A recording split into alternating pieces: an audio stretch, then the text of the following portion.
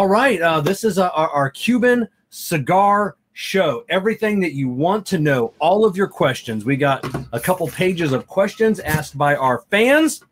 And right now, I am going to light up this fake Monte Cristo Cuban cigar because you just never know. I mean, I've had some fake Cuban cigars that were actually pretty damn good. Yeah. You know, there was a warehouse that got broken into in South Florida. I believe it was last year, maybe 2 years ago. Not the Fuentes where they stole the whole thing and shipped it overseas, but they had said down in South Florida that most of those cigars were probably going to be banded as Cubans and sold as fake. And I'm like, that's awesome because, well, not awesome, but at least people are going to get a fantastic cigar. All right, like I said, we've got the it's going to be a show dedicated to Cuban cigars. Let me start off by saying that the importation of Cuban cigars into the United States by mail is highly illegal. You can face fines, you can face penalties. I'm not sure if you can face jail time. That I'm not sure of, but it's illegal. What is the policy on gifts? That I'm not sure. You'll have to ask Dr. Emil that one. But Dr. Emil is not promoting, nor will he advise you on how to procure Cuban cigars illegally. Dr. Emil is a world traveler. He goes to these other countries. He brings them in. We'll ask on what you can bring in. I thought there was a limit. Someone told me $300. I've seen $600 on how many Cuban cigars you can bring in. We'll have to ask him about that. So all the cigars that he procures, he does legally because he is a worldly man. So with that being said, I'm going to show up a picture here. Dr. Emil was featured in Cigar Aficionado magazine contest for Best at-Home Cigar Lounge. He ultimately took second place. So if you want to see where the good doctor is sitting from right now, this is his home lounge. This is where he's at. So just think about that as you're sitting in your garage. But I mean, like that is just, I saw that and it's absolutely beautiful. You should see first, second, third. It's really weird how close together first and second was.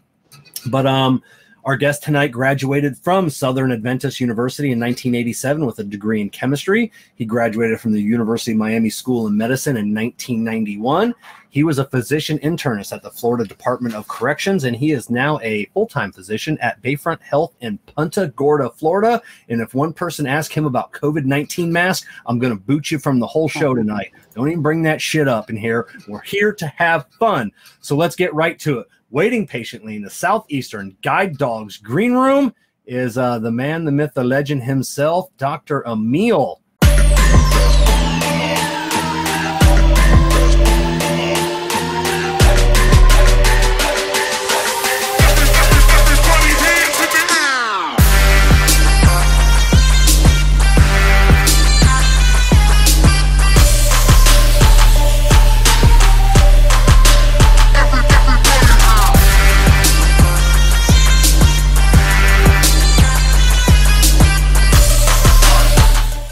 What are you smoking tonight? Smoking one of my favorite regional releases. It's a Por Laranga Asia Pacifico from 2008. Okay, so Por Laranga. How did you say that? Por Laranga. Okay, so I always thought it was Laranja, as in it was like a Y that was in there. That's the way it was. See, that's what gets me messed up with all these Spanish names. It's not easy. It is not easy at all. So I had showed everybody a picture of your lounge, the one you built at your house there. Yes. What people may not know that had that contest, first and second place, both in Florida. Third place was in Alberta, Canada. But the guy that took first place, what does he live? 15 minutes from you? 15 minutes. It's unbelievable. It's worldwide. Both of us in 15 minutes. What are the odds? Now, have you been to his place, or have you guys been in contact? I have not. I've tried to reach out to him. I looked on Facebook and Instagram. I could not find him. I did a name search because I figured if I could reach out to him, we could go down to Havana Tranquility, have a cigar, take a picture, and send it into CA and see if they posted it. you know, number 1 and number 2. So yeah, I mean, how strange out of they had to have gotten a ton of entries, and they chose 2 of them. And they probably didn't do a Google search like, hey, these guys live next door to each other. Yeah. So they don't know. So super strange. Now, and another thing, I caught one brief thing in an article that someone interviewed you years ago. Is it actually true that you started smoking cigars after watching Seinfeld? it's the absolute truth. I had smoked once before. A very close friend of mine had a baby. This was probably 40 years ago. Well, 35 years ago. And it was some dime store cigar. It was horrible. And yes, I was watching Seinfeld in the early 90s. I was watching Kramer and was just fascinated with how enamored he was with Cubans, and was able to try one on a cruise and was hooked. And that started my massive obsession with Cuban cigars. Now, what is your collection like on Cuban cigars? So, as in, do you have a? I mean, because I know I have friends online, huge Cuban cigar collectors. Would you be like one of these mega collectors, or I mean, how is your lineup? It's really become my passion in life. It is by far, beyond a hobby. And I have traveled the world to meet people and to really learn about this. And so I've been very, very passionate and used, really, this has been my main focus of my resources. So yes, I would say that my collection has probably gone beyond a normal obsession. So I'll do a brief, I don't know if I can flip the camera, so I'll just do this and please show you. I don't know if you can see that. That's the walk-in. Wow.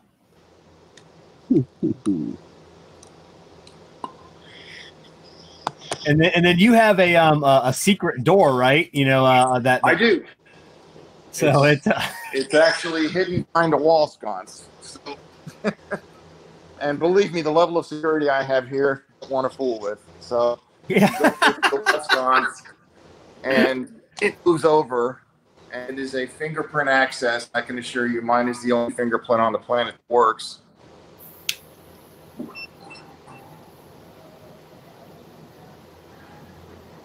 And that opens the door. What is going on here? So then the close, you can have 30 seconds.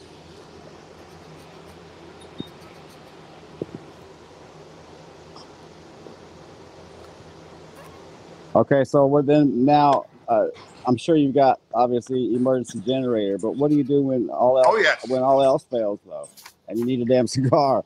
And the emergency generator is out of diesel, and I have backup generators, not just the whole house generator, but I've got 2 Generac gas powered. I can backfeed the panel. So whether it's hurricanes or anything else, I mean, I'm about as safe as I can be. The room was built actually by the father of one of the guys online right now, Joe Sorrentino, and the room was built with a solid core concrete wall, no windows. The door's only one. It's a hurricane door with triple lock system. So theoretically, this would be the only thing standing in a Armageddon type situation. So that's the place to be. That's the place to be in Armageddon for sure. So let's jump right into it. One thing for people that are not only watching now, but we get a lot of replays on YouTube. And a lot of things that the questions that I see, I got a lot of questions from other people, but I have 2 questions. One of those is, why are so many cigars sold in the U.S. with Cuban cigar brand names like Cohiba and Partagas? How can they get away with selling those here in the U.S. for those that may not know? It's actually a very good question. And the answer is not that complicated. Back when Castro took over, initially all of the cigar planters had been backing him because they wanted the dictator Batista out. And for the first year, everything seemed to be going fine. And then after a year in power, the tanks rolled up to the cigar plantations, and he basically took those over in the name of the state. And all of the private ownership from that moment forward dissipated. So most of the long-term generation owners fled the country. And when they left the country, they had hoped that he would be leaving in the next 3 to 5 years and they could go back. It didn't happen. So as time went on, they basically used U.S. law to copyright their own names because they owned those names before Castro took over. So they really are the ones that initially had those names. So the courts basically ruled that, yes, from a trademark perspective, they have those names. Now, international law does not allow you to sell the trademarks in the same place. So whereas how you might have a Dominican Monte Cristo in the U.S. won't have a Dominican Monte Cristo in Switzerland, Germany, or other places where Cubans are sold. The two cannot overlap. So wherever you see one brand, you don't see the opposite trademark. So that I did not know. Yeah. Cohiba, which General has been fighting in the courts for decades, was not a pre-Castro name. That was developed in '66. And so the courts have actually upheld the latest verdict in the courts was that General could not keep that name. They have done so. They're still appealing it. But Cohiba is one of the few actual brands that were created post-revolution. So internationally, that's owned by Castro. Okay. Cuba. Now, so with that being said, that was hopefully everybody understood that, and I didn't know that about the Cohiba, and then I didn't know that they both weren't sold throughout the country or throughout the world. So that's kind of cool. Only here in America, I guess. So I think it makes sense if you can get a Cuban Cohiba, then why would you want a Dominican? If you're in Canada and you can buy one or the other. Yeah, I'm smoking the Cohiba Connecticut right now because I lit up this fake Ramon alone or Monte Cristo. That's what I lit up was the fake of the Monte Cristo, and it was absolutely delicious for the first minute, and then it stopped burning. There was a giant hole. I don't know if anybody can see. There's a giant hole in the cigar, and it has stopped. It has stopped, and it was delicious for a minute, and then it absolutely sucked.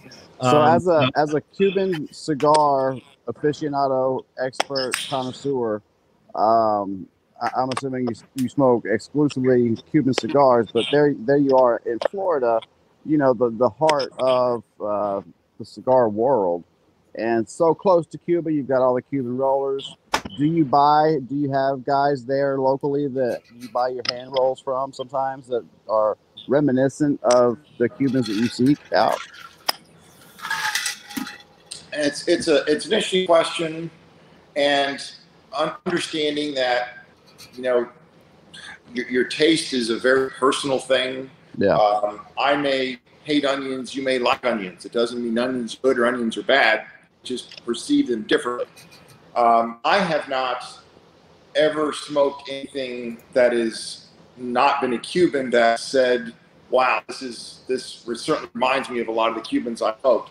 I can tell you that some of the very early Tatuajes had a little bit of a reminiscence. I don't think they clearly do as much. And some of the very, very early, and the brand is going to stick in my head, The King is Dead, Long Live the King. Robert Caldwell. The early Caldwell, I thought, had a little bit of reminiscence of maybe some hints that reminded me of some Cubans. But in general, the Cuban cigars are much milder than non-Cubans. And bad or otherwise, and that's just what I find. So that if I'm smoking Padron, if I'm smoking a Davidoff, if I'm smoking a Fuente, it's a very different flavor profile. It's generally a little bit fuller bodied. It's generally a little bit more peppery, a little bit more spicy, because the tobacco grown outside of Cuba is different. It's not worse. It's not better. It's different. And that makes sense when you say the Tatuajes, because that's what Pete Johnson blends. He loves Cuban cigars. Obviously, his father-in-law Don Pepin, Cuban. So to have that influence into his cigars, definitely makes sense. Now, out of all the Cuban cigars I've smoked, I'm not a fan of Cuban cigars. It's just on my flavor profile. I like, the spicier, bolder cigars. But the Ramon Alones, I don't know, hopefully I'm pronouncing that right. But Jessica and I, we just smoked and reviewed, and it was the Patagon Connoisseur, and that was actually a pretty good cigar. Now, I've only, out of all the other Cubans I've smoked, the Ramon Alones is also the only other one that I've liked. Why is that? Why is there something different from that factory than everything else?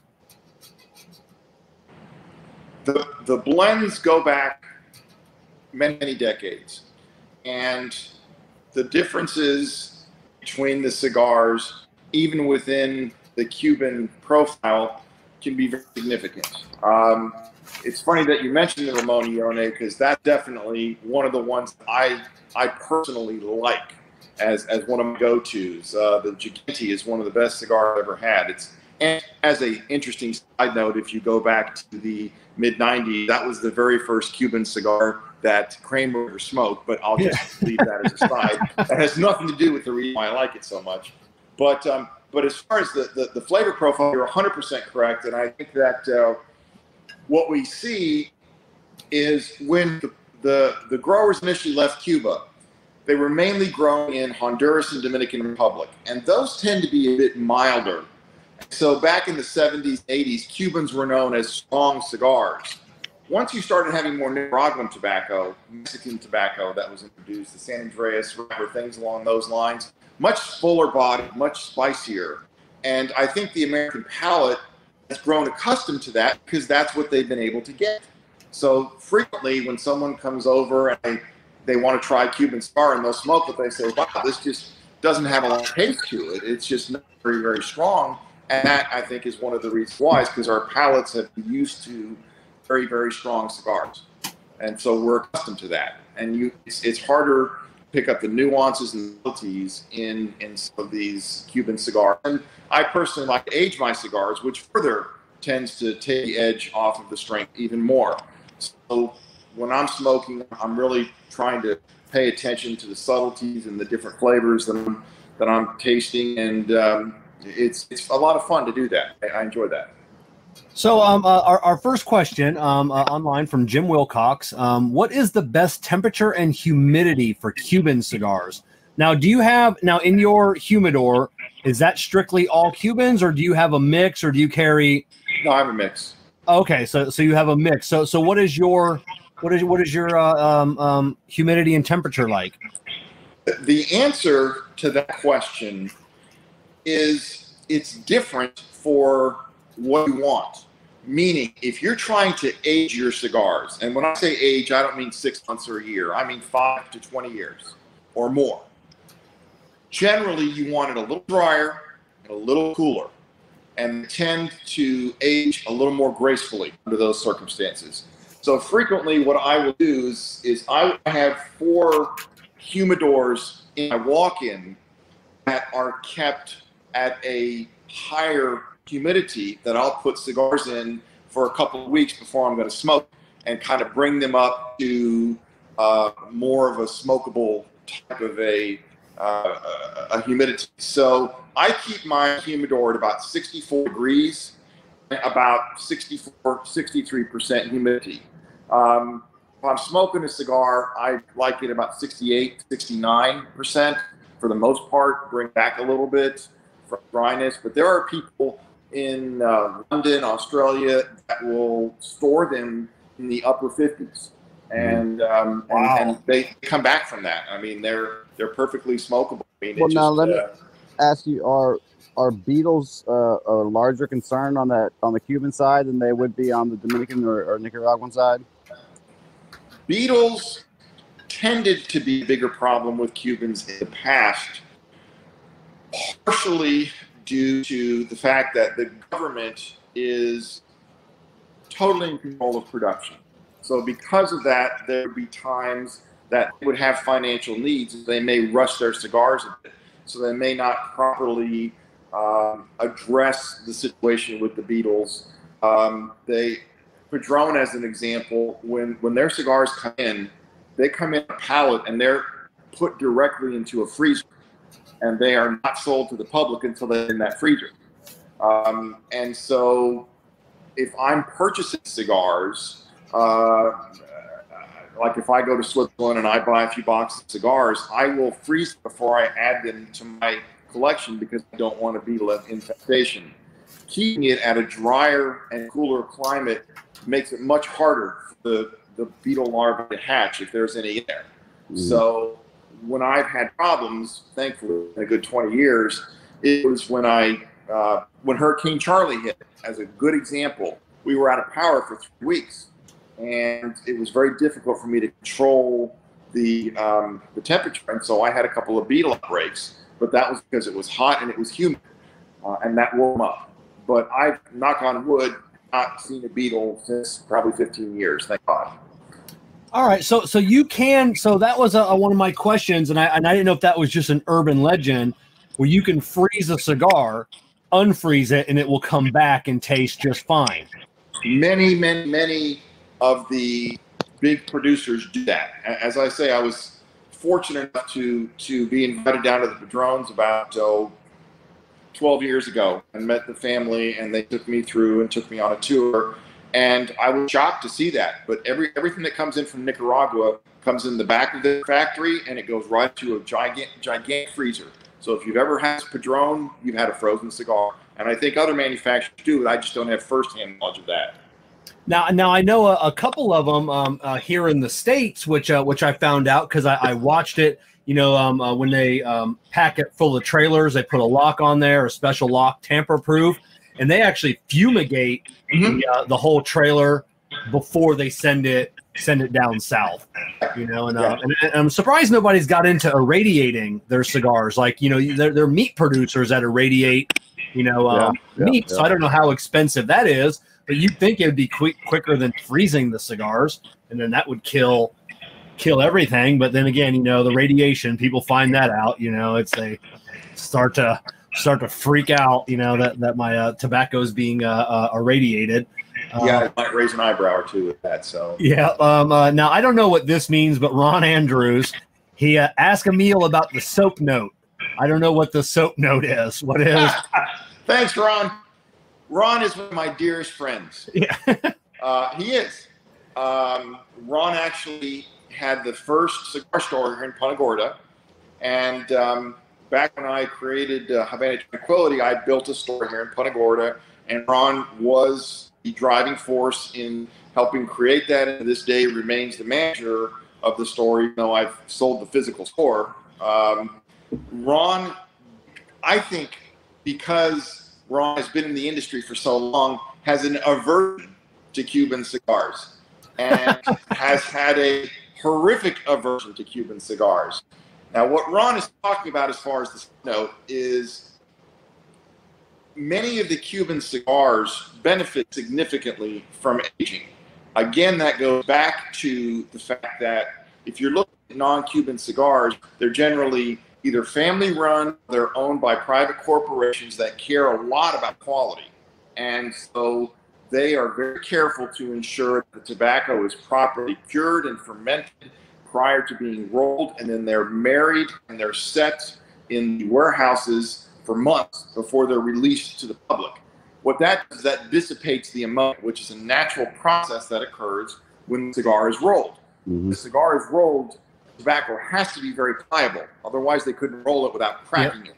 Because of that, they have to over-humidify it. Over-humidify is a bad term. They have to humidify it significantly so that it's pliable.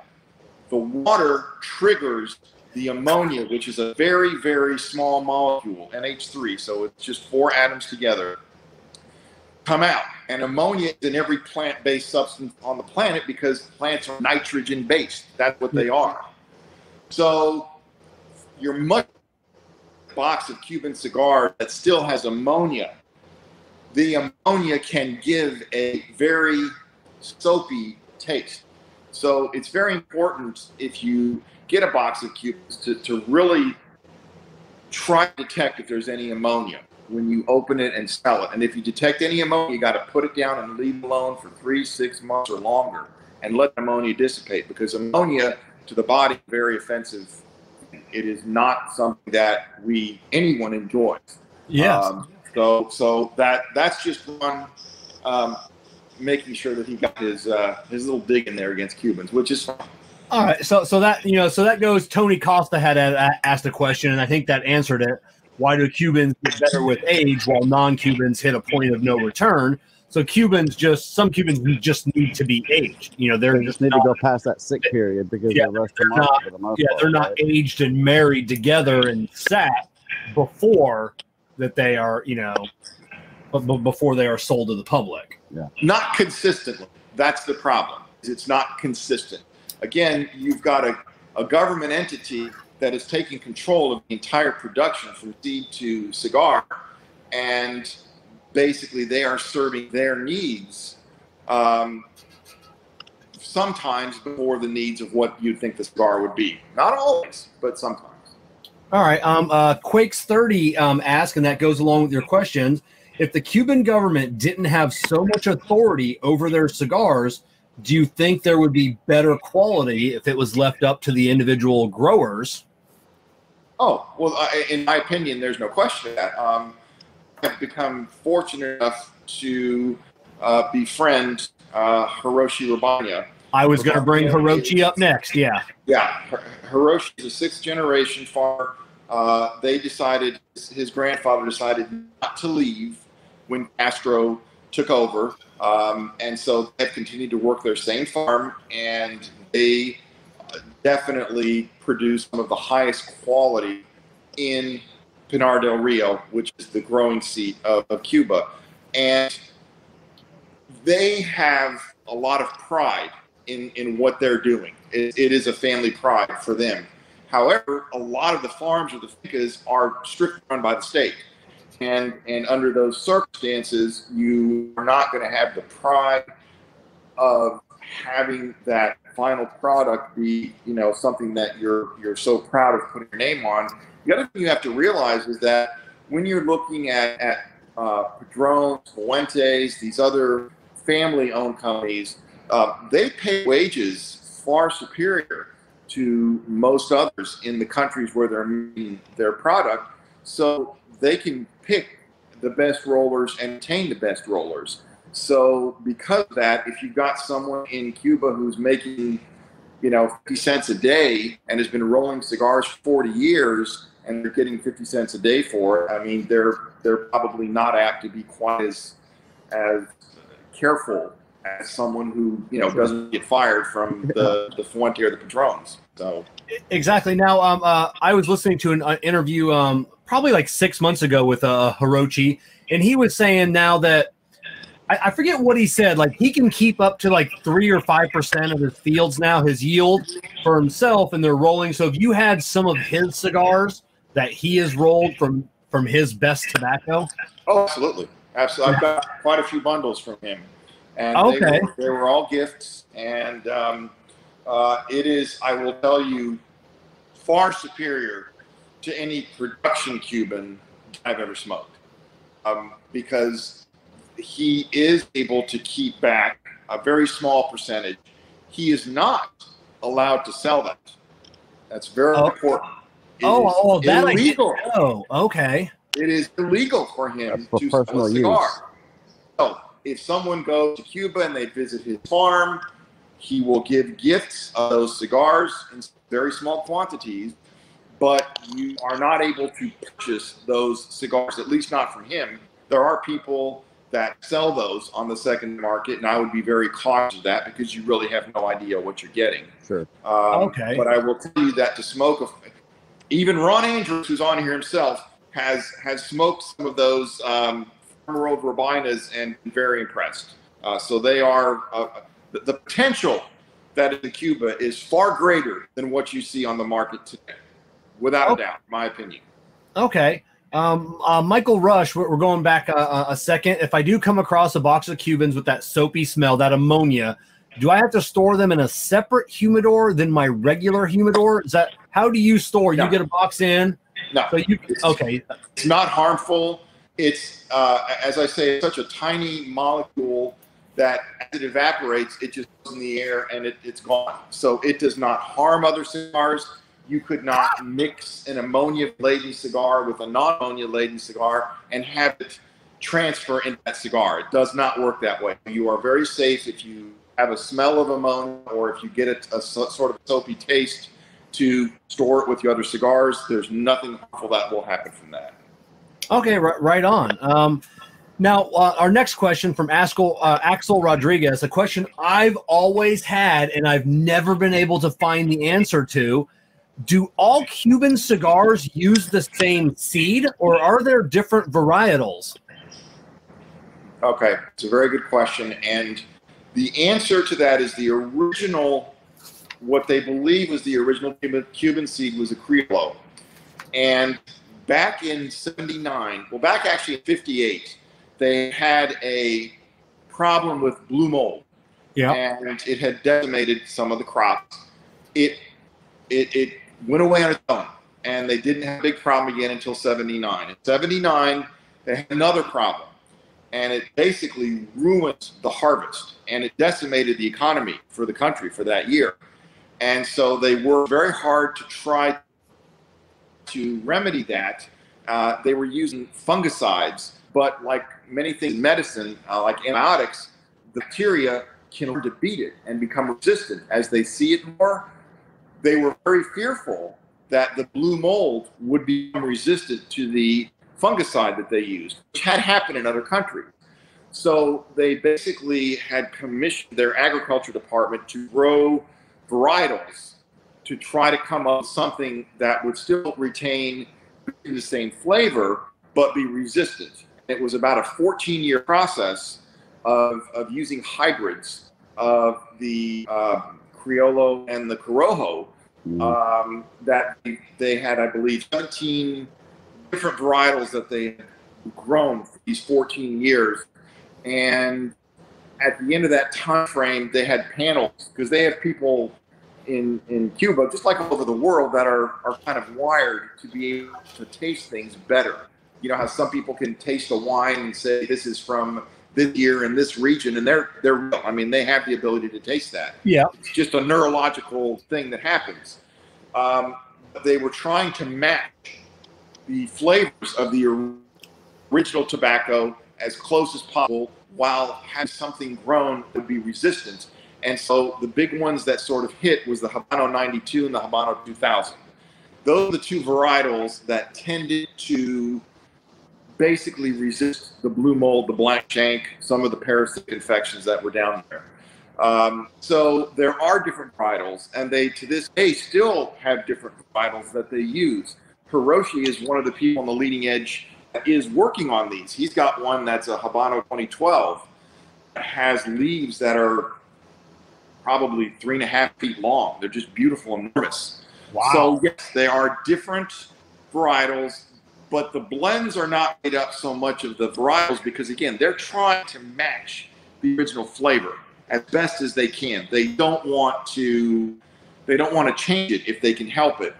But like anything else, I mean, each part of the plant is going to have a different flavor, a different burning quality, a different concentration of oil, depending on if it's the bottom, the middle, the top. And each farm will have different, even though growing the same seed, it will have a different flavor profile. So it's, again, I use a lot of parallels with wine, is that if someone is into wines, there are different regions in France, in Napa, and other areas that literally down to one farm is the only place that can grow something that provide that exact flavor. Yeah. So if you took a seed from Cuba and brought it here to Punta Gorda and planted it, you'd get a tobacco plant. It would taste nothing like it would grow in Pinar del Rio. It's like if you brought the grape from Champagne, France, and planted it in Punta Gorda, you'd grow grapes, but I can assure you it's nothing you want to drink. Okay, so that was another question like Jerome Crawford had.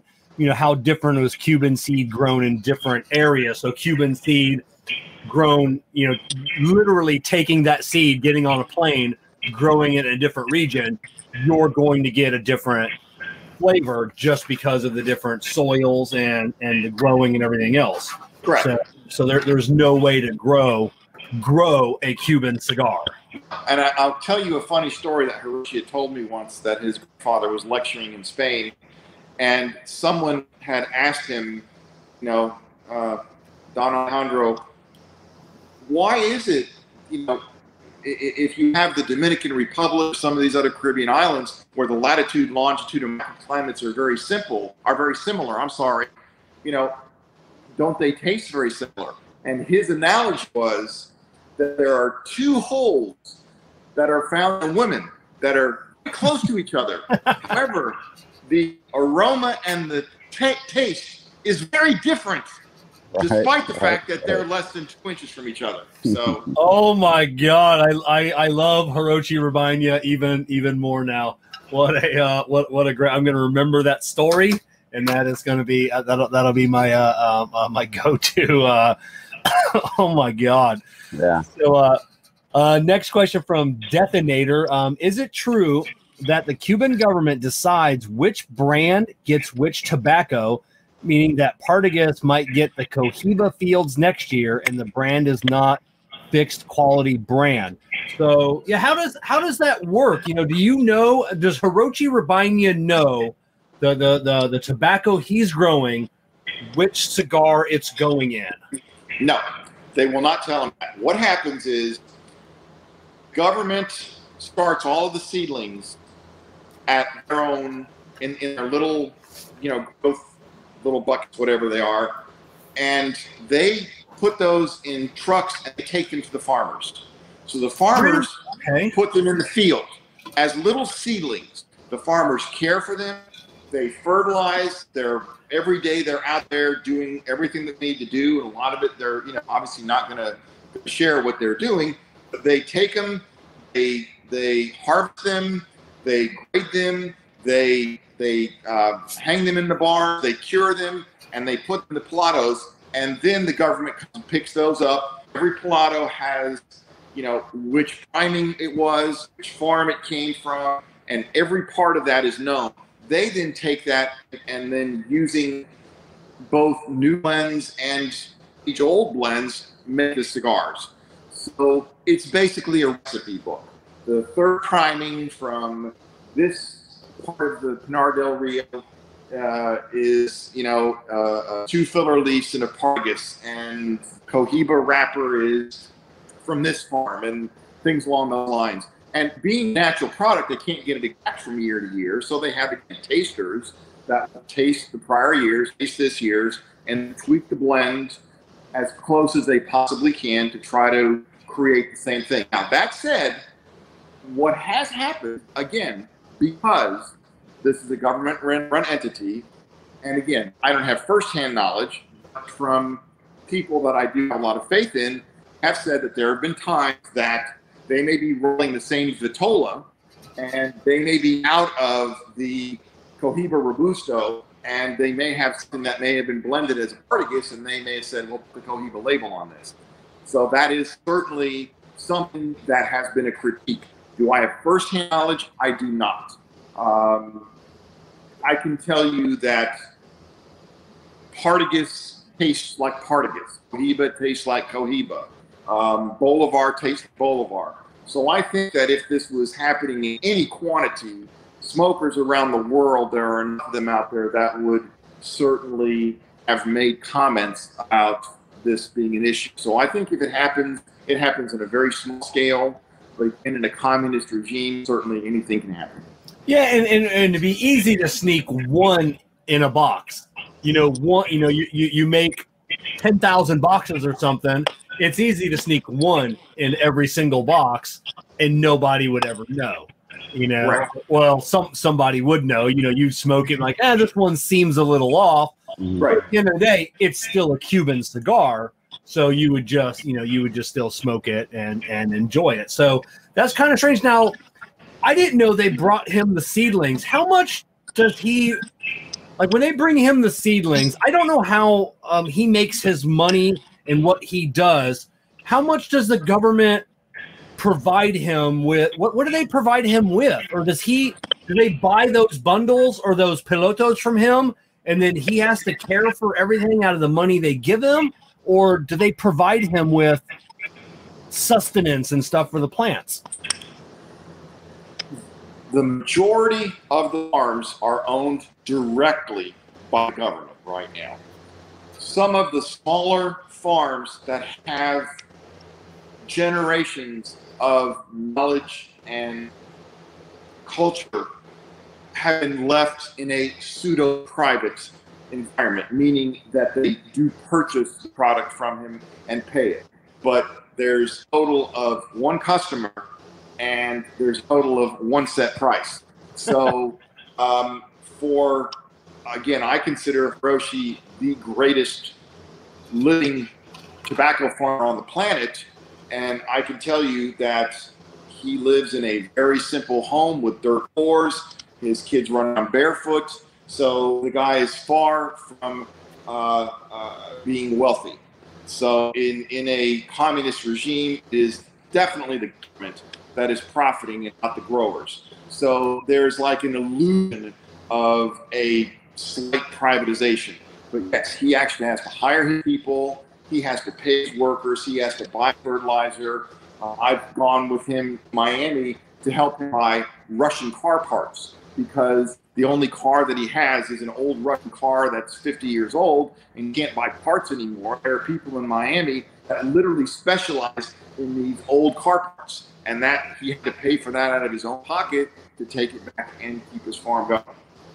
Wow, you know, because Diggins smokes Robinia cigars that we can get here. So where does that money go to? You know, where he, I just thought that. I mean, looking at him, looking at his interviews, I thought he was like kind of like a rock star. He lived in a house like yourself.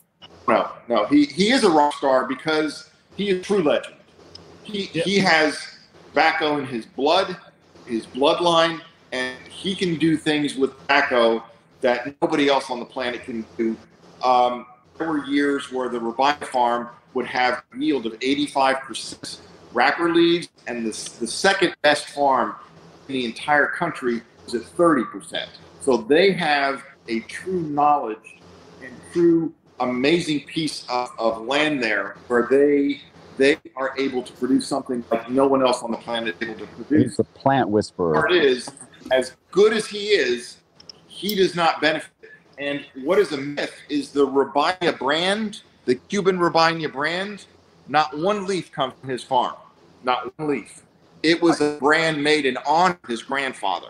Oh, and to show that they appreciated his grandfather's incredible knowledge and his art within the cigar world, so they honor him with the name. But none of those leaves are for that. The majority of his leaves, as I understand, are actually the top wrappers. So he is known for wrappers. So generally the Bajiques, the very, very high-end, limited, extremely fine wrapper cigars that have no veins, beautiful color, that's what his farm is known for. Okay, well, so what keeps him in Cuba then? Is it heritage? Because, I mean, I just feel like if he left, the world is his. You know, he could live a lifestyle that his family could never dream of. Yeah. So how's he going to get his family out? They don't ever come with him on these trips? Oh goodness, no. I was born in Bulgaria. We escaped from a very, very highly communist country. So although not Cuba, I have tremendous knowledge of the way that communism works. And no, they are never going to be dumb enough to let any significant portion of his family out. So there's no getting out for him. Not with his family at all. No. Wow. I mean, that's definitely a shame. And you had talked about like the limited releases. We got a question here from Luigi. Are all those limited editions in the recent years a way to mask tobacco shortage? No. What happens with tobacco shortage is they just stop making certain cigars. So they had some really bad heavy rains 3-4 years ago. That rain is a very bad thing for a tobacco plant. It actually stunts it. And so they were not able to get the large, pretty wrappers those years. So what you saw was a lot of double Coronas. They just came off the market. They weren't discontinued. They just weren't available. Go to try to find a Ramones Gigante today. They are almost impossible to find because they're still suffering from that heavy rain year back several years ago. So the limited editions, I do think, are a marketing tool, just like every cigar company has. I mean, obviously, you go to the IPCPR shows, and you'll see the newest, the greatest thing. They're releasing this, they're releasing that. Everybody in the industry markets. They always want new things. They always want all these different things that will catch the consumer. So I do think that the limited and the regional releases are a marketing a marketing strategy for them to move different cigars. The limitadas are generally a higher priming, so that it's a much higher off of the plant. So you see that they're a darker wrapper, and they're generally stronger because the oils are more concentrated.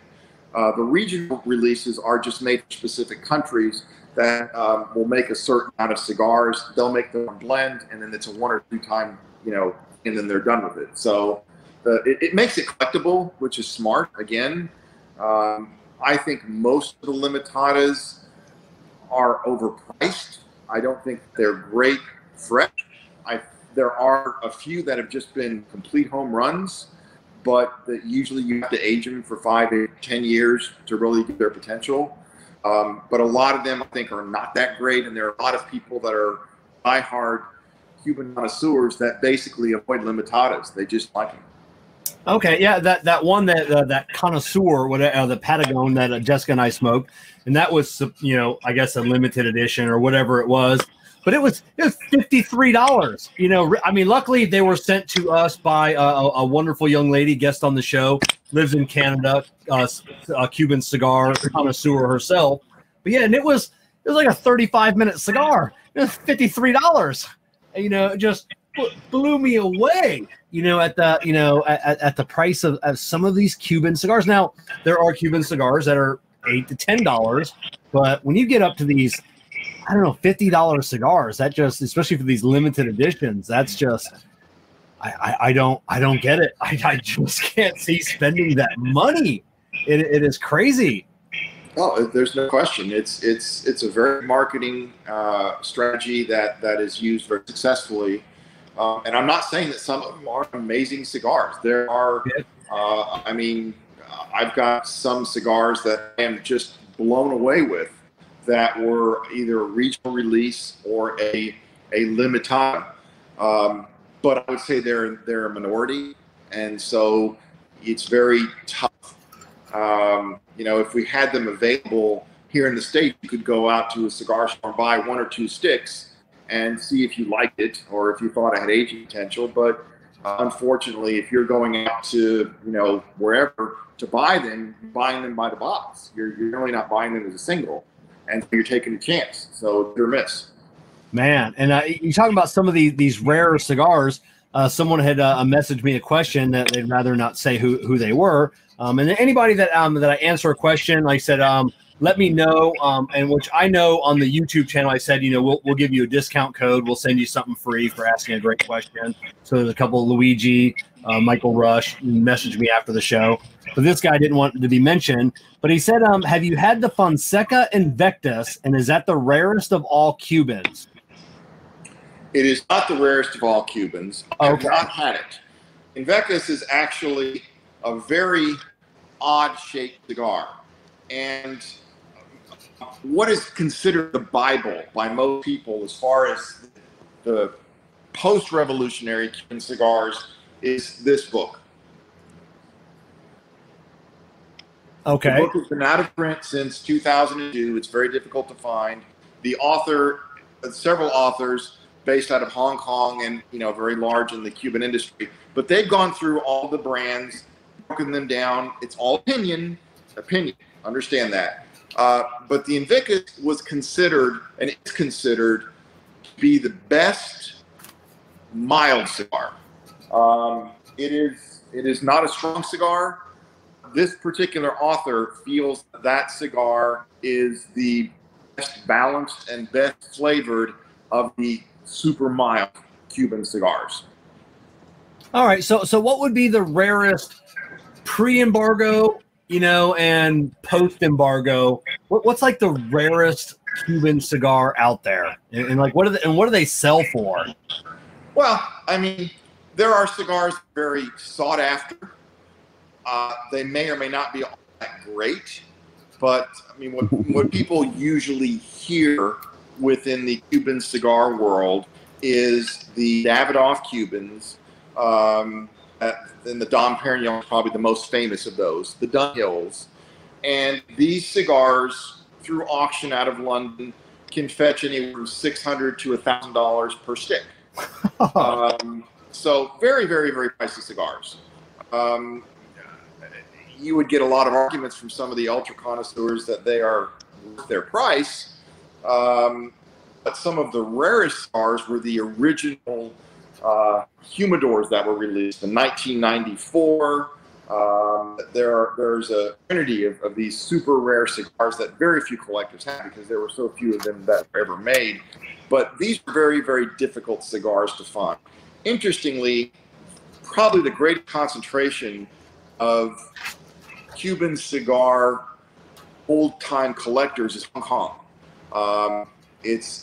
London is probably second, but in Hong Kong, people have been very highly prizing these cigars. So you have people that bought many, many boxes of these cigars that will still have these to this day. But the Dom Perignon, probably $800 to $1,000 a stick, even more. And the biggest problem with buying these cigars, and especially pre-embargo cigars, is if these cigars were at any point not kept properly, they're dead, and you can't bring them back. Yeah. if during a 60-year run or a 50-year run, for 3 months, they dried out or they got hot, you can humidify them again. They can look and feel like they're good cigars, but they're dead. You got almost no taste. So oils, right? That's the problem, is finding cigars that have been properly preserved to really be able to say, wow, this is the potential of that. Coronas has, and again, I think most people are aware of this, but pre-embargo cigars are completely legal to sell in this country because they were made before the embargo, so they are not part of the embargo. So you can purchase these cigars, and I've seen some amazing cigars at Coronas that look like they're in incredible condition, that are from the 40s and the 50s. I've never personally purchased any of those, but I can tell you visually they look really, really good. Would I be willing to risk, even for a completely unknown brand, $400 or $500 a cigar? Probably not. I've got other places I can put the money that I'm a little surer in. Would I pass one up if someone gave it to me? Of course not. Of course not. Yeah, I've seen Jeff at Corona, his collection, and some of, like you said, some of those cigars, $200, $300, $400, $500 per cigar, just for a pre-embargo cigar. I don't know, because I know he bought those I believe he bought all that at auction, and it's like, how do you know, your life, your lifespan of that, or your provenance of that cigar, where it's been, and and that's the toughest thing is in purchasing these things in auction. They need a pedigree of showing where were these purchased, where were they kept, who owned them, how were they kept. So if you have something that was kept at a Davidoff store in London that's been there for 60 years, you're pretty good that it will have been in good shape the whole time. I don't know that you can find any more of those, but the place people find these cigars are collections, i.e. if I walk out tomorrow and get hit by a bus, there's no one in my family that gives a damn about any of these cigars. So these cigars will then go on the marketplace, and someone out there will get to purchase these cigars, probably at a very reduced price over what their market value is, and they've been kept in perfect condition because I've kept them in perfect condition. But it's a crapshoot. How do you know that person has done that? Exactly. Exactly. I was just watching an interview the other day, and he had a very large Cuban cigar collection, and inside his humidor, he has got a spreadsheet with everything that what the cigars are worth. So in case, he said, in case I die, because he's old, someone comes in, my kids or grandkids or someone else, and be like, hey, does anybody want these cigars? $1 a piece, whatever, you know, so they'll know exactly what these cigars, you know, are worth. So yeah, God, that's got to be scary. You're talking about Davidoff. Stephen Wells asked, and I don't know the story of this, but did Davidoff really burn all the tobacco in their warehouses when they left Cuba? Okay, and third-hand information, but I'm able to speak to. There's a gentleman who currently is the world manager for Pitoro. Pitoro is a brand based out of Switzerland, and one of the two owners is one of the grandsons of Dr. Schneider that had purchased the store from Zeno, and Zeno remained ambassador until his death for Schneider and, you know, kept named Davidoff cigar. Yep. But he actually, I asked him when I was in Switzerland not long ago, because he knew Zeno and he was around when this happened, and basically there were several factors that involved. What Davidoff said is that the quality was dropping and that he was unwilling to put his name on the cigars of inferior quality. Probably more likely what had occurred was when the Cuban government had allowed Zeno to make his brand Davidoff, they were assuming it would be very small market share because they were basically splitting the profits with him. And because he was such a good tobacconist, and he was the tobacconist to, you know, prime ministers and all the movie stars and everyone who was anyone, his brand went through the roof. And so there became somewhat of a dispute among the way that the continued payments would be. And so Zeno did make quite a few cigars and did burn them in the street. Now, inside information has it that quite a few of those old Davidoffs were not burned, and they were put in warehouses, and that they still exist to this day, that once the Cuban government changes, that they may still be available to a select group of people. That'd be cool. I've heard this from a gentleman in Hong Kong that I have a lot of faith in, but I have no firsthand knowledge of that. But what the Cuban government did was, if you look at the time that Davidoff was discontinued as far as the Cuban brand, that was when the Siglo series came out. So that was when you had this Cuba Siglo 1, Siglo 2, Siglo 3, Siglo 4, Siglo 5, which matched the same sizes that Zeno was selling. So the feeling is that Siglo series were the same blend that Davidoff was selling up until that point, and so they incorporated those into the Cohiba line.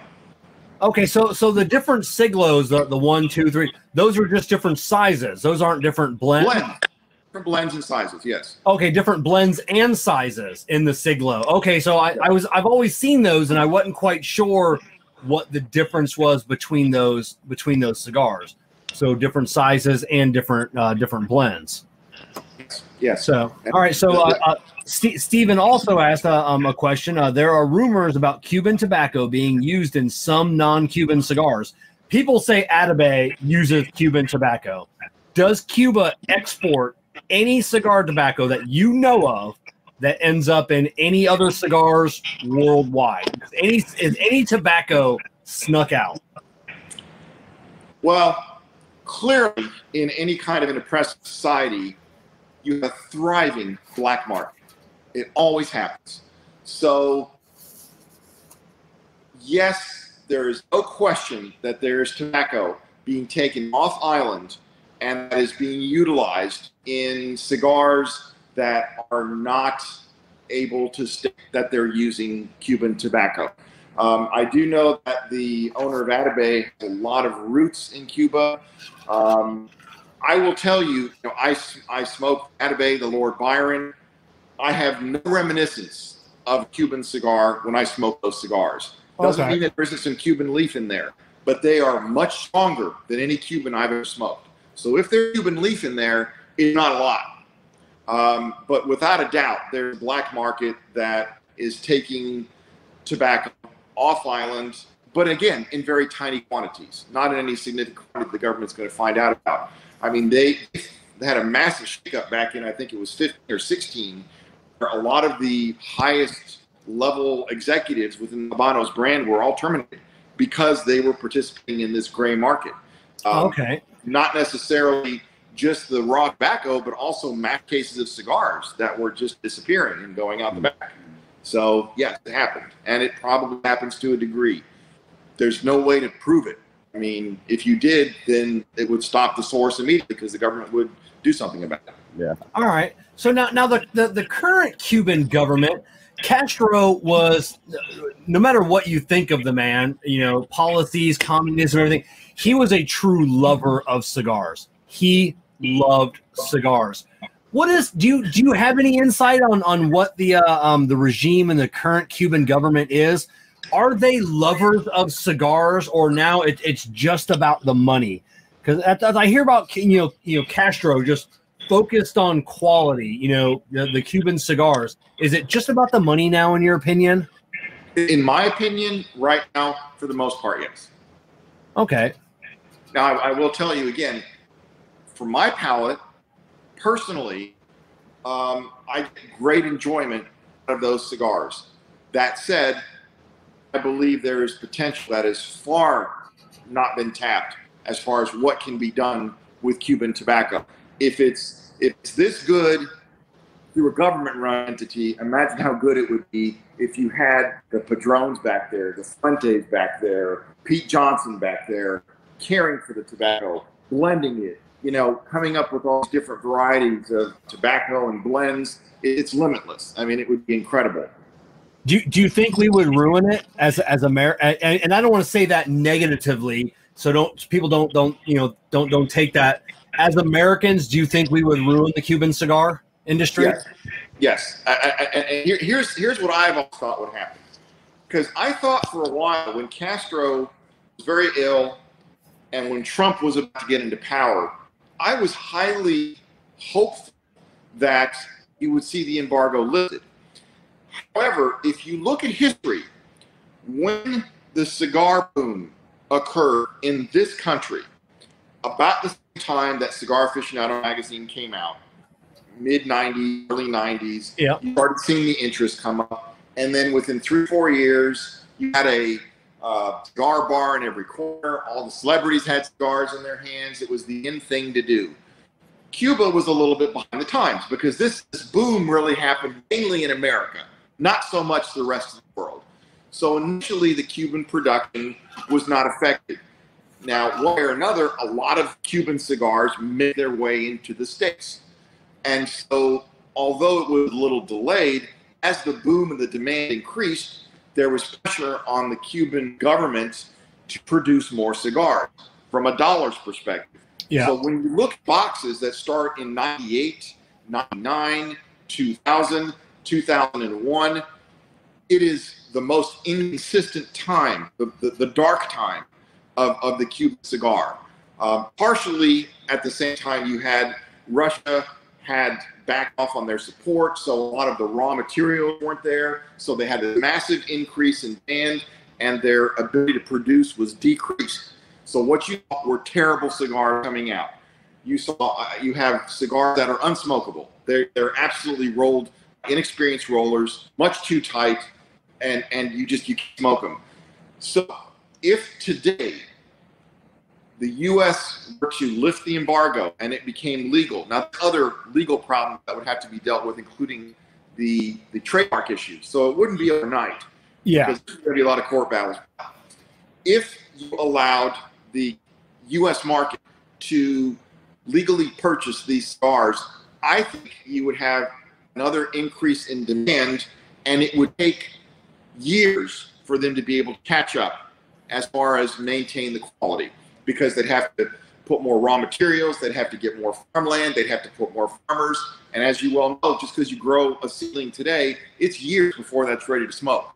So I think that there will be a big decrease in quality for a time frame once Cuba opens, whenever that is. Will that be a year? Will that be 3 years? Will that be 5 years? I'm thinking 4 to 5 years personally. Yeah, that's what I would think. It would be. I was thinking 5 to 10 years. The U.S., the number one smoking country in the world. Like I said, that's what the demand would be. Everybody would buy everything, but luckily, like I said, everybody would most people would just enjoy. This is the best cigar I've ever had. I don't know how many people I've met. And you're like, hey, do you smoke Cuban cigars? I'm like, well, not really. They're kind of hard to get. And you're like, that's the best cigar I've ever smoked. I'm like, how many cigars have you smoked in your life? Well, it was just that one, but it was the best. And I'm like, all right, so yeah, so it doesn't make any difference. So, so what are your, Shane Cheshire asked, what is your thoughts on the embargo? Is it, it's tough because there's a lot of geopolitical stuff behind the embargo, whether we should still be, should we lift the embargo? If we lifted it, would it benefit the people, especially with the communist regime? I don't know. I don't know how to answer that, and well, do you have thoughts? Again, everything I'm telling you is opinion. So, yeah. It made no sense in my mind that the reasons that are given currently for the embargo could be applied to almost any other country that has human rights violations. China, the Middle East, I mean, if we choose to do business with the other countries, why are we still following this antiquated embargo against Cuba? What differs Cuba from any other communist or dictatorship on the planet that we as a country do business with? I haven't found that answer yet. The answer is that it is a political holdback that, of course, many, many Cubans came over during these oppressed times and have a lot of bitterness because their land was taken, their possessions were taken. Again, I get that. The same thing happened to my family in Bulgaria from generations back. When the communists left, a lot of that stuff did finally get back to the original owners. But now you've got problems is that if the embargo's been going on 60 years and you've had the government has put different families on the land for 60 years, who really owns it? Does it go back to the original owner? Where does it go? I don't know. But clearly, if the embargo were lifted, everyone in Cuba would benefit. The government would benefit by far more than anybody because they're going to take the profits. But the same thing can be said about China. Yet we still purchase things that we know are made by child labor, slave labor, all that other stuff. It doesn't prevent us from buying it. We still buy it.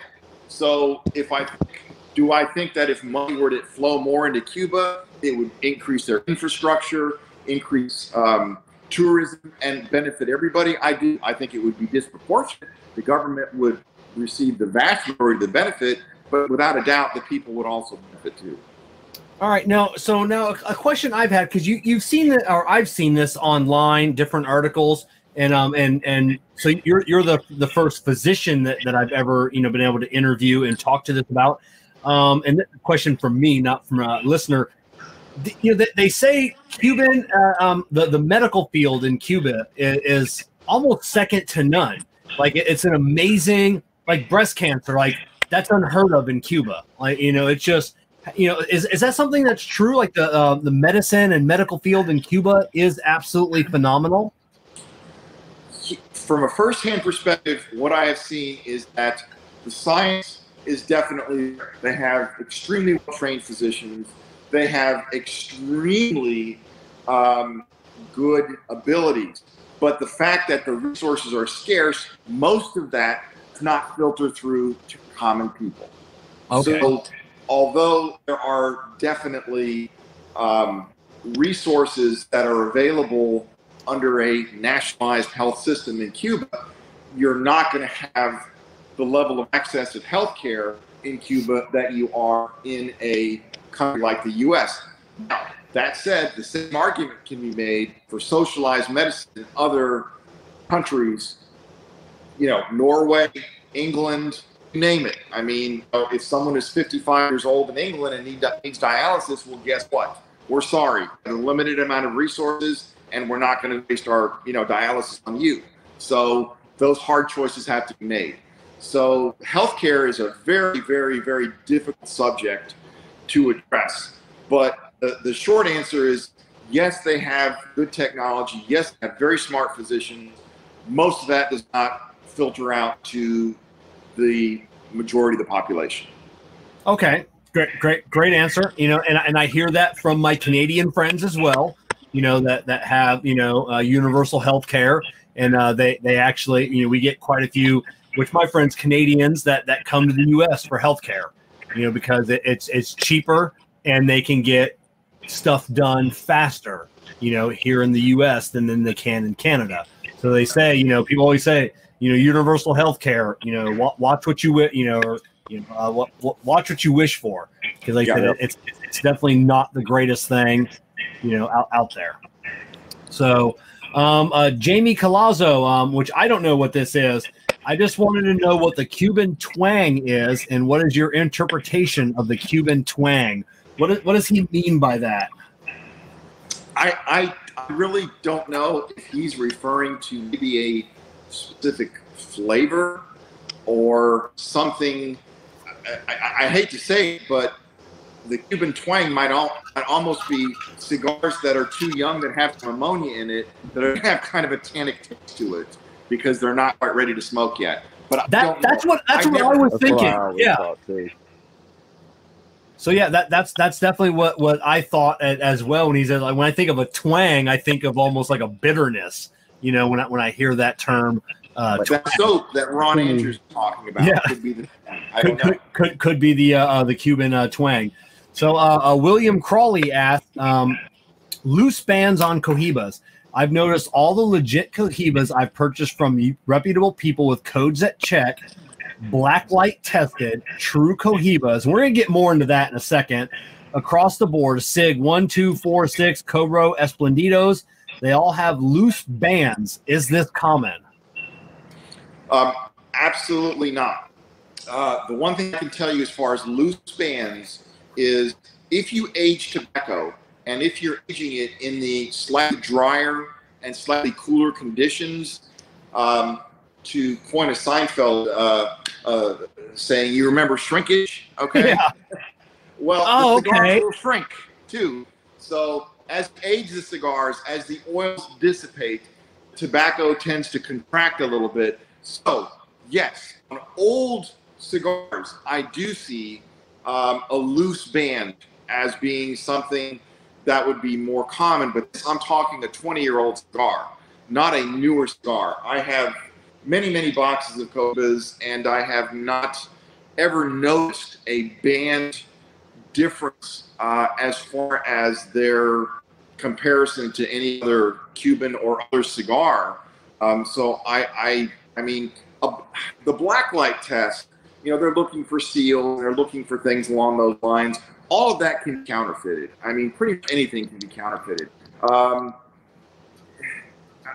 not aware of it. I have not experienced it personally, nor have I heard of Cohibas having loose bands. I'm happy to walk over and randomly grab a box of cigars right now if you want me to check the band, but I've never seen it. So okay, now what did he mean by so codes checked, black light tested? What do those two terms mean?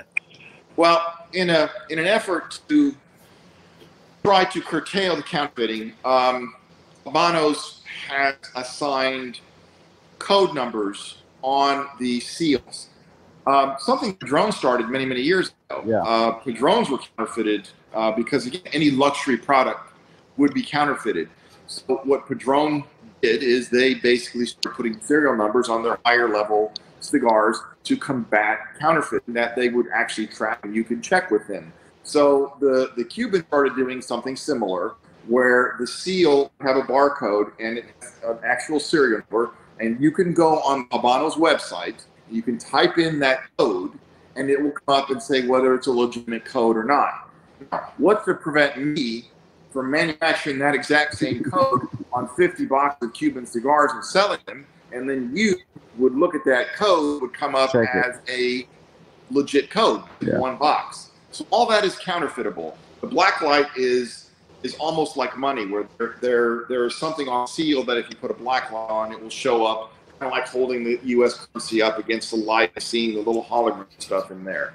So again, with technology, anything can be counterfeited. Okay, so and it still boggles my mind that Cohibas, you know, I was, you know, and my brother-in-law, no way he's watching tonight. He never watches, but I was at his house a couple years ago. He goes, hey, he's a cigar smoker. Goes inside. I got a couple cigars for us. So he goes inside, gets them. He's walking down the stairs. We're in the backyard having a barbecue. He's probably 10 feet away from me, and I don't know why I burst this bubble, but he was 10 feet away. I go, you know, those are fake, right? And he's like, no, I got a guy. And I go, no, I can tell from here. You know, they're fake. You know, I don't understand how more people just can't do the research. Cohibas. Now, like I sent you earlier, like this Monte Cristo, this is a very plain band. I wouldn't even begin to know how to tell whether this was a fake cigar. Yeah, you know, supposedly it's abrased, embossed, and etc.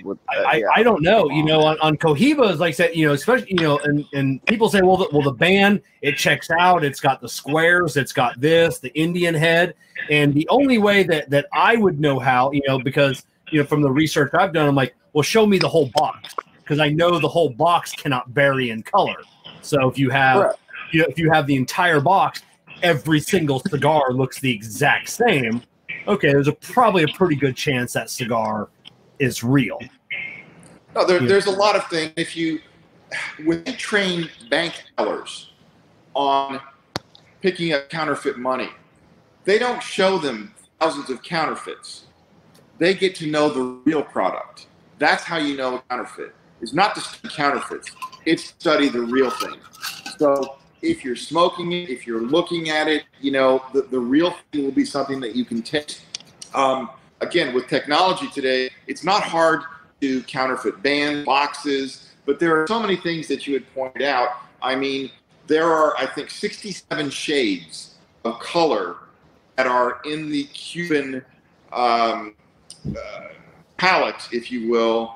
And so they have, as they're going through the cigars, they have people that, again, have a genetic predisposition that can see color very, very well, to take these cigars and put them together to match color. Within a box, you'll always see that the darkest, even though it may be very subtle, the darkest shade will always be on the left. The light shade will always be on the right. But most people won't even be able to tell a difference in those shades because they are so incredibly close. But they do match them very, very closely. And then again, within the box, that color person is looking at them, so they're, you know, always dark to light, left to right. So dark to right, left to right. And then when I sent you the picture of the Monte that I had, you'll notice that it's rolled in an intubo method. So that if you look at the foot of the cigar very carefully and look at the way that it's made, it's not an accordion roll, it's an intubo roll. So that's one of the first things I look at is people will send me pictures. Is this real? Well, you can only tell so much from a picture. Sometimes the picture is enough. But I like to look at the foot of the cigar. I like to look at the consistency, the amount of stems, the way that it's rolled, the color differences. You're not going to see a lot of real dark and real light tobacco in the foot of the cigar because that's not the way they're blended. On Cubans, you see that a lot. You'll see, you know, one leaf of Lajera will be clear as a bell on the foot. Oh, wow, yeah, I can see that. You don't get a lot of that in the Cubans. They don't vary that much in their color. So and then you used a term that is driving me insane on trying to figure out how to pronounce it. I have heard entubo, entubar, and entubado with a D. So what? How do Cubans pronounce that? Because that's how I don't.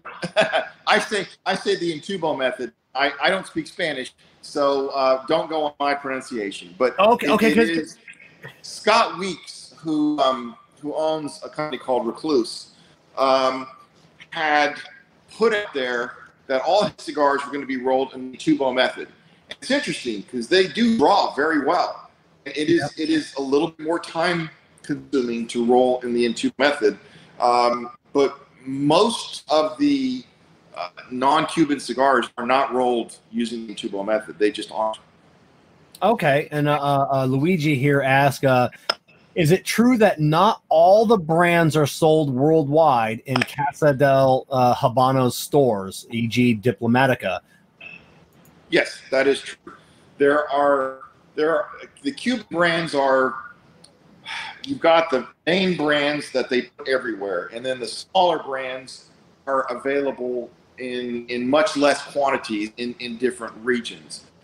Most of this was more of an issue probably 10 or 15 years ago than it is now. But you look at some of the small brands, the Por la Ñango, the Monillones, the Quintano, they're not available in a lot of places. They're a very small production, and they have a small following, but they're not the well-known Monte Cristo, Bolivar, Partagas, Cohiba, the core group that everyone knows as far as the Cuban cigars. And Cohiba is going to be very expensive because it can be. I mean, it's their flagship.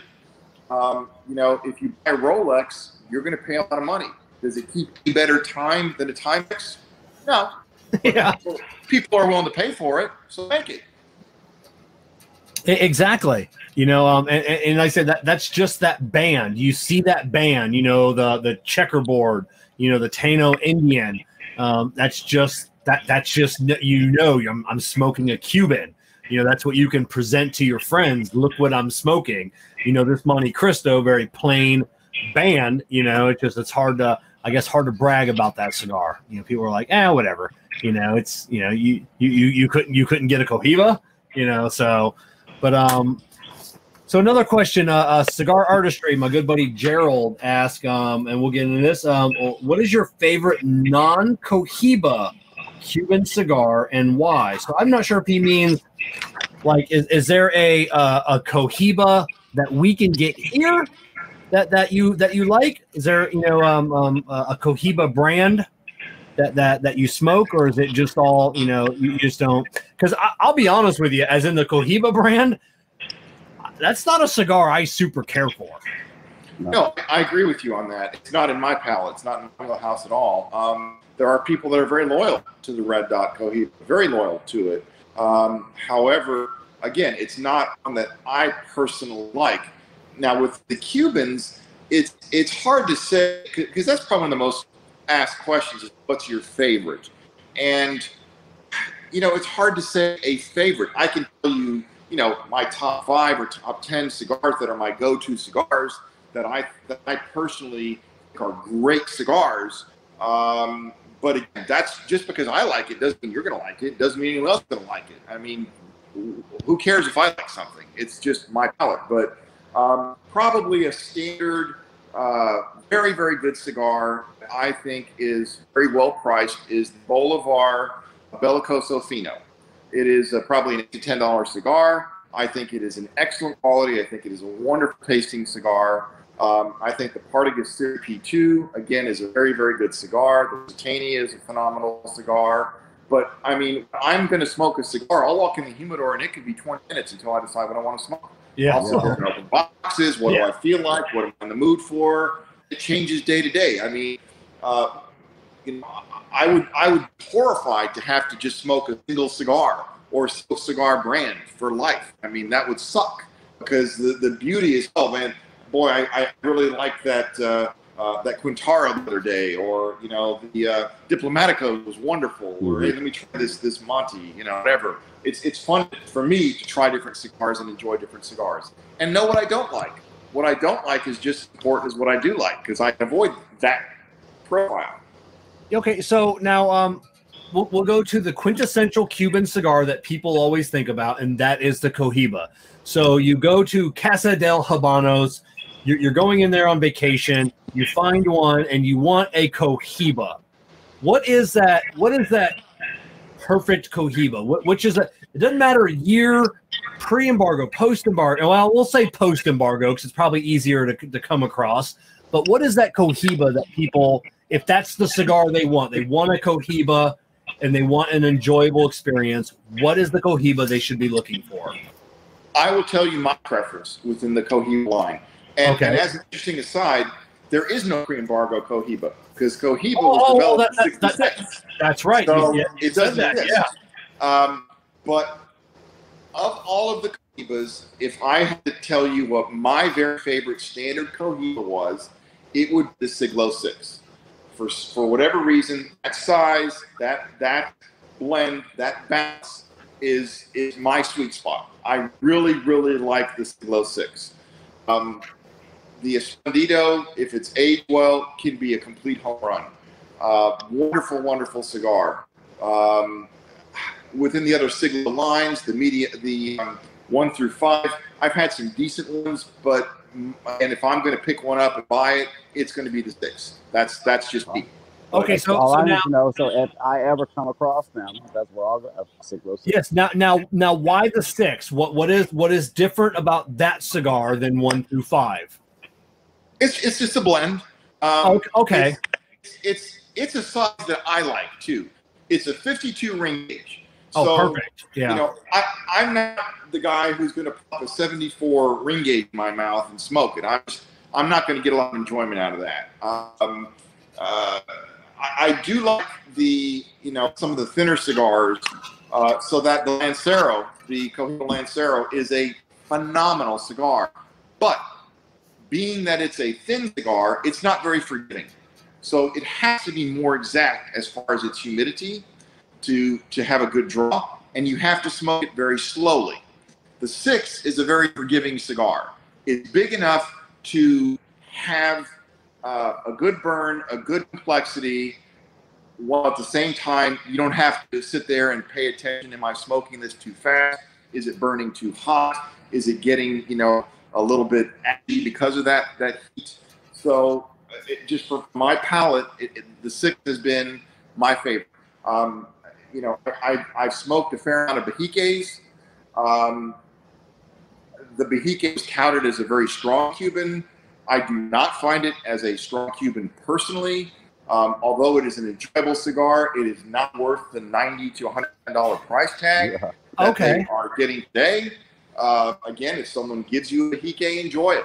Enjoy the hell out of it. Enjoy every puff.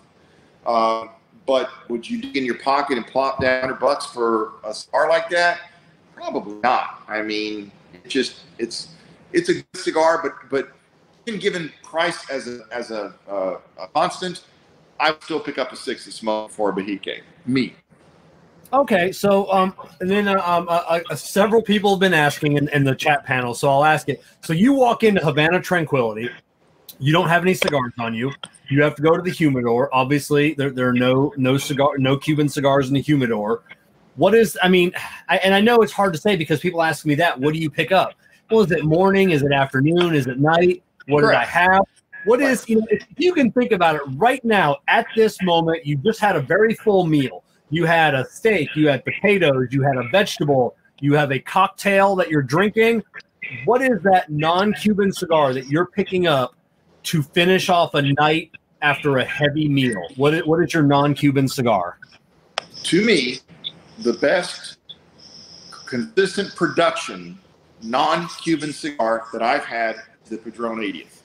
That is my best. I find the shape great. The flavor is fantastic. The draw is always perfect. It gives me a lot of complexity. I love that cigar. The best non-Cuban that I've ever smoked is going to be a tie between the original Partagas 150 or the Davidoff Diadema that was produced for his 100th year anniversary.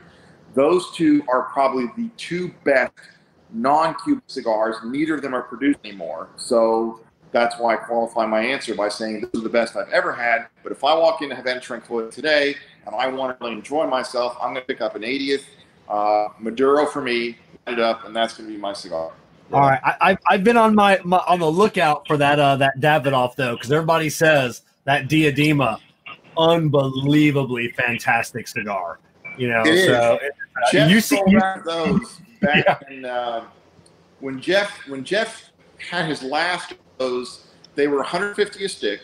Yeah, they're a 9-inch cigar, and I want to say it's 3.5 to 4 years that he sold his last one, and they were named by Rock Report as the cigar of the century.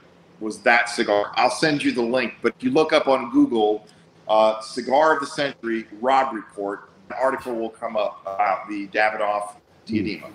All right, I'll have to send Jeff a text. I'm like, hey, did you keep any of those cigars by chance? Because you know he's got a massive collection. Yeah, I'm not saying he didn't have any; he just doesn't sell any right now. Yeah, it just doesn't sell any.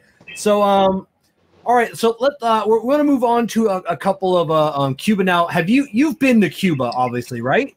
Once. Oh, you've only been once. I would figure you'd have gone more often. No, I unfortunately, to feed this habit that you see, I have to work. I work 7 days a week, and I meet 7 days a week. No weekend, nothing. So yeah. for me to take some time off took a lot. And I had an opportunity back in 2015 to go to Cuba. It was a very rare opportunity, and during that trip, I was able to spend time with Hiroshi, and I actually was able to meet and have cigars with Fidel Castro's son and with Che Guevara's son, and even have their signatures. So in 4 days, I lived more than I had in 10 years before that. So that was the most memorable trip I've ever had, with those 4 days I spent in Cuba. Oh, wow. So now how did you go to Cuba? Is that on a because that was under the Obama administration, correct? Correct. Yeah. So you were there. So that was a little bit lighter, restrictions. Correct. Yes. They had made travel easier. You had to get a visa, but you were able to do it through a people-to-people type of a trip. So I wrote a letter stating to the State Department that I wanted to go, and I wanted to basically, visit for a people-to-people cultural thing. They had to file that with the State Department. I then purchased a visa from the Cuban government and got on a plane in Miami that landed directly in Havana. And so it was completely above board. People go to this day. There are still ways to do it. It's tougher now than it was back when I went, 15. Taking COVID out of the situation, obviously, no one's traveling now. But yeah, pre-COVID, there were still ways, but it was tougher.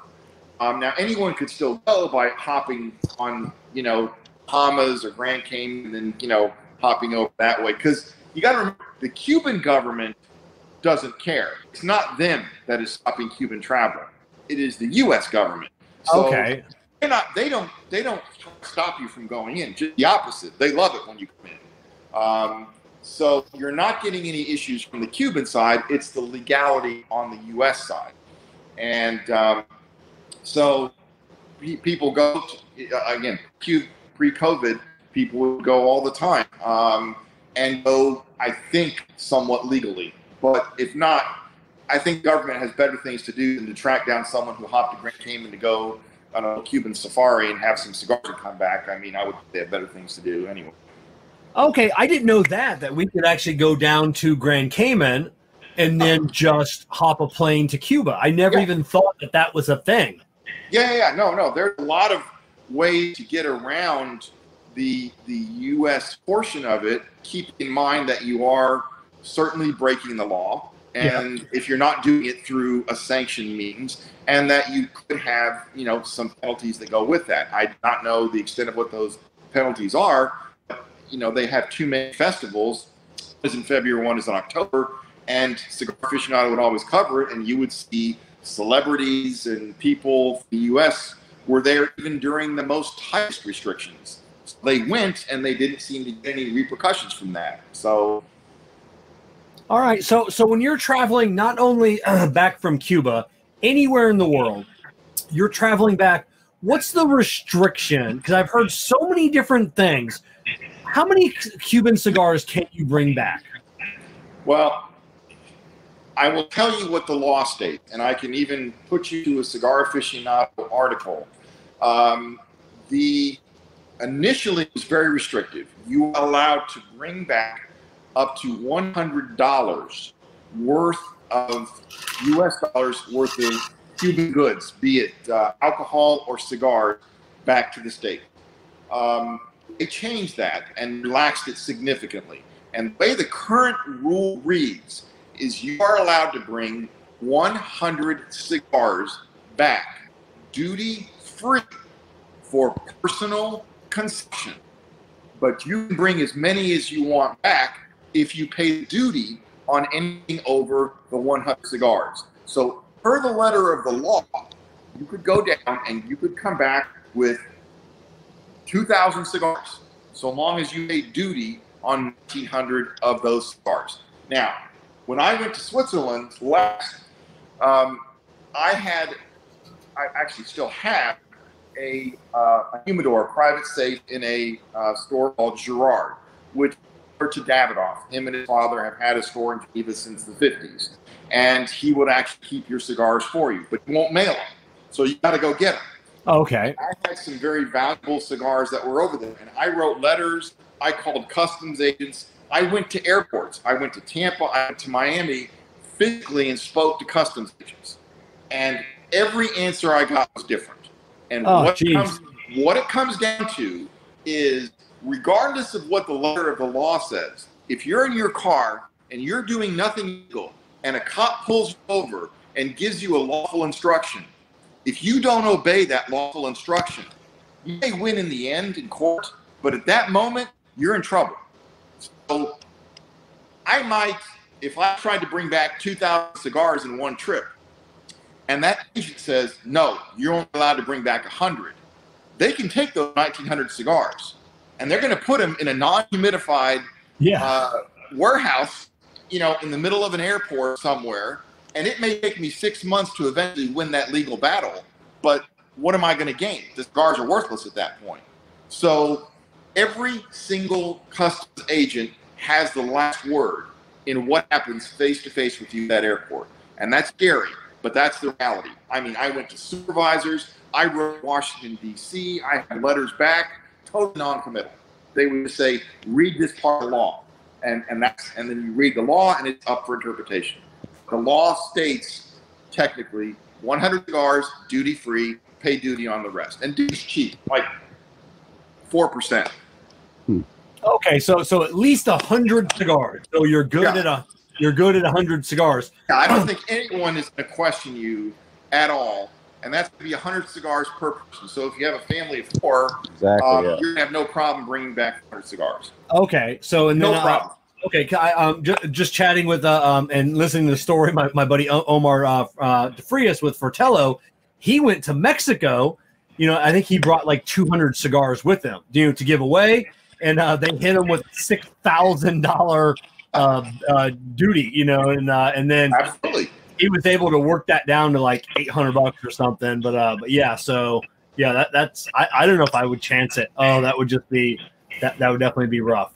So it's a crapshoot, and again, you may win the war, but if you lose the battle and you get your stuff back, what are you gonna do? So exactly, God.